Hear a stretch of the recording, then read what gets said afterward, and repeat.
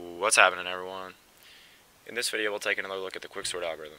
Specifically, we'll re-implement it to work in place, meaning we'll be performing all swaps in the original input array. In the beginning of this video, we'll briefly cover our earlier Quicksort approach, then introduce the basic partitioning scheme we'll be harnessing to build our in-place version. After we've covered the theory, we'll switch over to our coding editor and actually implement the algorithm in Python. And at the end of the lesson, we'll run some benchmarks to compare the runtime performance of our new approach against the Quicksort approach we coded up in the prior video. If you don't already have a firm grasp on the methodology behind the Quicksort algorithm, I'd highly recommend watching the prior video, the link to which will be in the description. In our prior video, we implemented the partition operation using separate smaller than, equal to, and larger than arrays.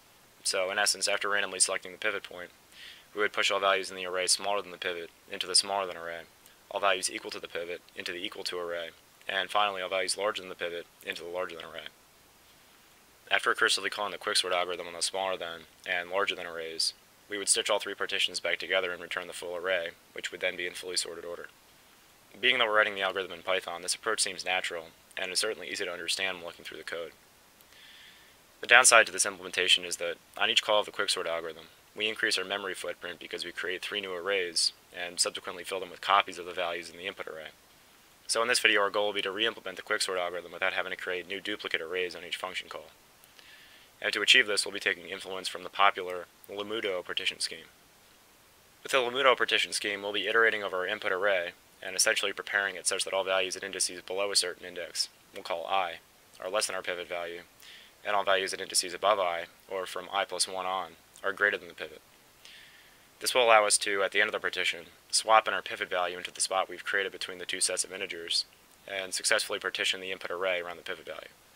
One downside to the Lamudo scheme is that it statically uses the last value in the array as the pivot on each partition call, whereas, recall in our prior video, we made use of the randint function to randomly select our pivot. This could easily be implemented on top of the Lamudo scheme by simply finding a random pivot using our prior method, and then swapping that out with the last item in the array, and then continuing on normally with the Lamudo scheme. You could, of course, add this into your own code, but we'll be sticking to the traditional Lamudo scheme for simplicity. Now that we've covered a rough overview of the new approach, we'll switch over to our coding editor and actually implement it in Python. So now that we have our coding editor open, similar to the rest of our sorting videos, we'll begin by carrying over our createArray function. Passed to integer parameters, createArray will return a new array of length equal to the first parameter, where each integer element is randomly selected from 0 up to the second parameter. Using default values of 10 and 50 for size and max respectively, we'll be returned arrays of length 10, where each element is randomly chosen between 0 and 50. We'll be using this function both for testing, as well as in our benchmark. The next function we'll be implementing will be a helper function for the Quicksort algorithm named partition. Partition will be passed 3 parameters. The first is the array we wish to partition, and the second and third, low and high, are integer indices into the array specifying the range we're currently partitioning. Recall that since we're developing an in-place version of Quicksort, we'll always be working with the same single array, so if we wish to narrow our focus onto a single section of that array, we need 2 integers to specify the starting and ending indices we're currently looking at. In the picture on the screen, you can see an example of a possible call to the partition function. In this scenario, and in all calls to the partition function, we only alter values between the low and high indices, and leave everything outside this range alone. The logic inside the partition function will be a direct Python analog of the Lamudo partition scheme we briefly discussed earlier. We'll begin by setting our final pivot location index I to low minus 1, so directly to the left of our specified low-high range. As we explained, we'll then select our pivot to be the last value in the range, or the value at the index equal to our high parameter. We'll then enter into a for loop where we iterate an index variable j through all the values between low and high. On each iteration, if the value at the current index is less than or equal to the pivot, we'll increment our final pivot index I, and swap the values at I and j. This will effectively grow the yellow portion, as you can see on the GIF, by a single item. At the end of the for loop, we'll have found the correct final pivot location at index I plus 1, so we'll swap it in and return its index. Returning the final pivot index will allow us to, in the actual Quicksort function, properly identify the regions containing smaller and larger values. All smaller values being within the range from low up to our pivot index, and all larger values being from the pivot index up to high. Now that we have the partition function out of the way, we've actually covered the most complex portion of the code, as the actual in-place Quicksort function is fairly straightforward. To allow us to differentiate between our new implementation and the Quicksort approach we coded up in the prior video, we'll be naming our Quicksort function Quicksort_inPlace. The function will be passed the array we wish to sort, as well as low and high integer parameters.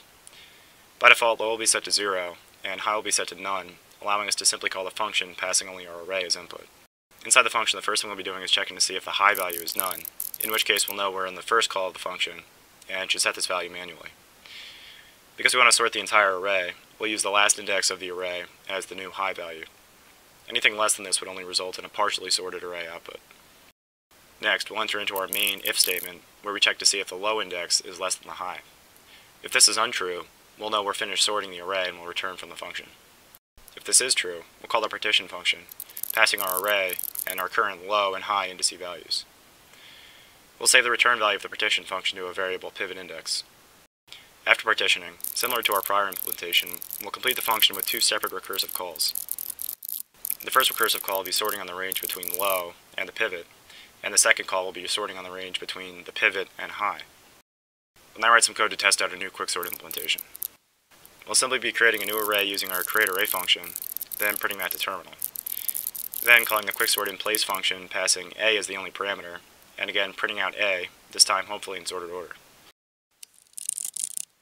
Running the script in terminal, we can see we have successfully sorted our randomized array, meaning our function is working great.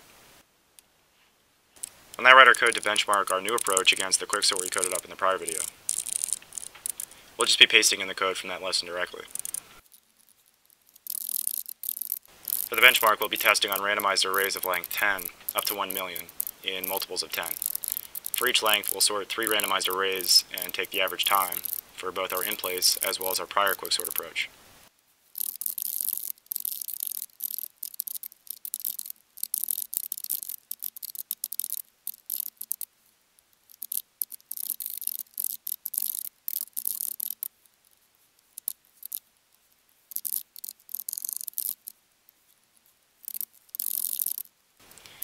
At the end, we'll print out the results in a table format.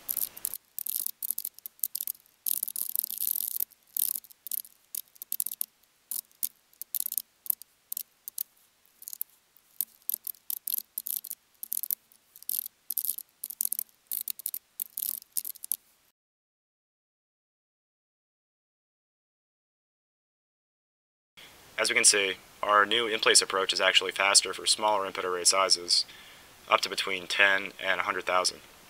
For larger sizes, the two times are still fairly close, but the prior implementation takes the win for speed. This logically makes sense if we're optimizing our code to run in a smaller memory footprint. It's intuitive that we may lose efficiency in other areas, namely in this case we suffer from greater time complexity. That takes us to the end of this video, everyone. I hope you enjoyed it and have a better perspective on not only Quicksort, but on re-implementing algorithms to run inPlace. If you did find this lesson helpful, consider liking the video, dropping a comment, or subscribing to my channel. In the future I'll be continuing mainly with algorithms and data structures, but look out for fun and interesting coding projects probably covering machine learning topics or something similar. And I'll see you guys next time.